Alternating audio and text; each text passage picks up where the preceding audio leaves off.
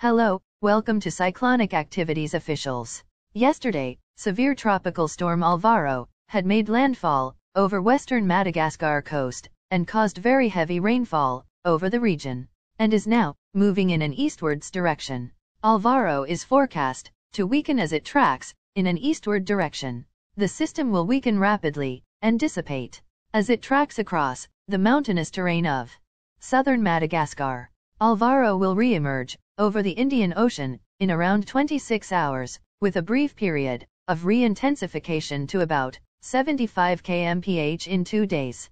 As per category is concerned, Alvaro lost its category from severe tropical storm to a remnant low area system due to the mountainous terrain of southern Madagascar. After 2 days, when the system will be over the Indian Ocean, it might again intensify into a moderate tropical storm category. Thus, this system is expected to dissipate in the next 5 days, and another tropical storm Belal is expected to form after few days from now. Don't forget to like, share, comment and subscribe to us for more tropical updates. Thanks for watching. Have a good day.